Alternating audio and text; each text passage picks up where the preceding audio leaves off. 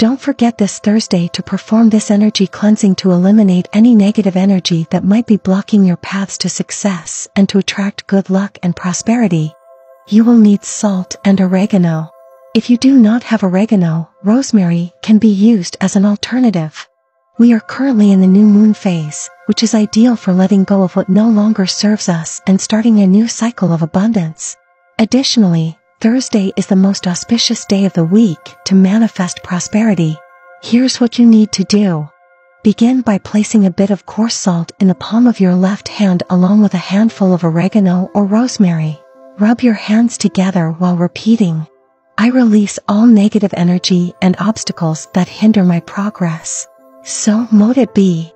Once you have cleared away the negative energies, it is time to manifest abundance. Take a bit of sugar in your hands and repeat, "I am a vessel of infinite abundance. Money flows to me through various channels in a continuous and grateful manner. Thank you, thank you, thank you." Finally, rinse your hands thoroughly with plenty of water and allow them to air dry. It's preferable to do this in the morning. You'll soon notice significant positive changes in your financial life.